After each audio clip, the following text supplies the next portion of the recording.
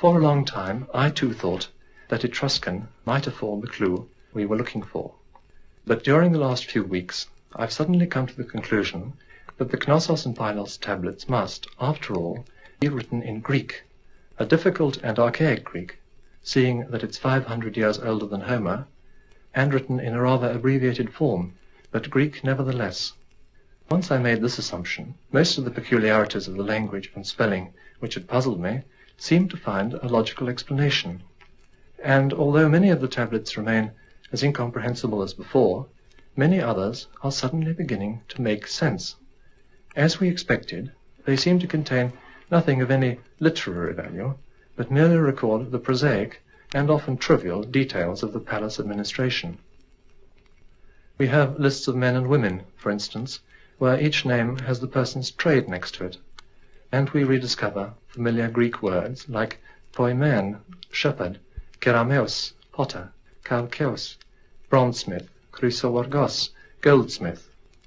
Some of the persons have longer descriptions, like so-and-so, a goat herd watching over the quadrupeds belonging to so-and-so, or 3 waitresses whose mother was a slave and whose father was a smith, or stonemasons for building operations.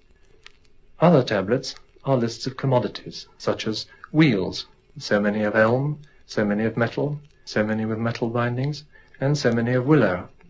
Most of the phrases are quite short. The longest sentence I can find has 11 words, and occurs on a tablet from Pylos, which seems to be an assessment for tithes, somewhat as follows. The priestess holds the following acres of productive land on a lease from the property owners, and undertakes to maintain them in the future.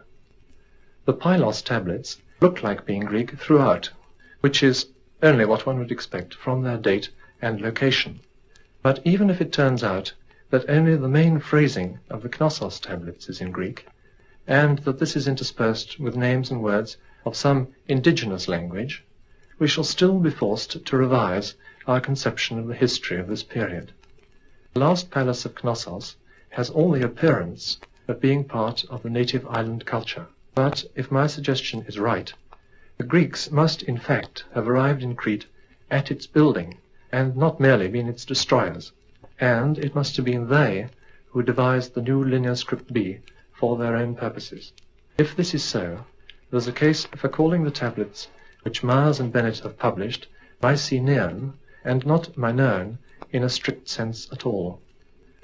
I've suggested that there's now a better chance of reading these earliest European inscriptions than ever before, but there's evidently a great deal more work to do before we are all agreed on the solution to the problem.